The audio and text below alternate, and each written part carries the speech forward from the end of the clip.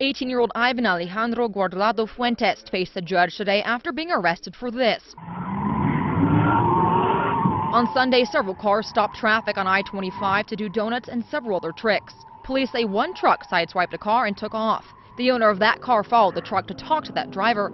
That's when police say both drivers got into an argument and Guardado Fuentes pointed a gun at the driver. Fuentes claims he didn't do it. It's not true. I didn't do nothing. They say I pulled out a gun, but I don't even own a gun. Court records show Guardado Fuentes did have a few run-ins with the law earlier this year. There's been little criminal history, but all of a sudden there's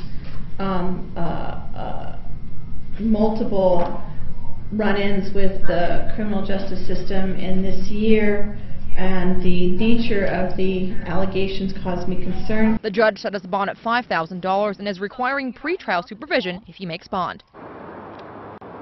Guardado Fuentes is the first suspect in this case to be arrested, and the video that you've seen there shows several truck drivers and cars. Police are trying to investigate and identify all of those drivers. Tonight at 10, hear from the man that says Guardado Fuentes pointed the gun at him. Live in Northeast Albuquerque, Sasha Leninger, KOAT, Action 7 News.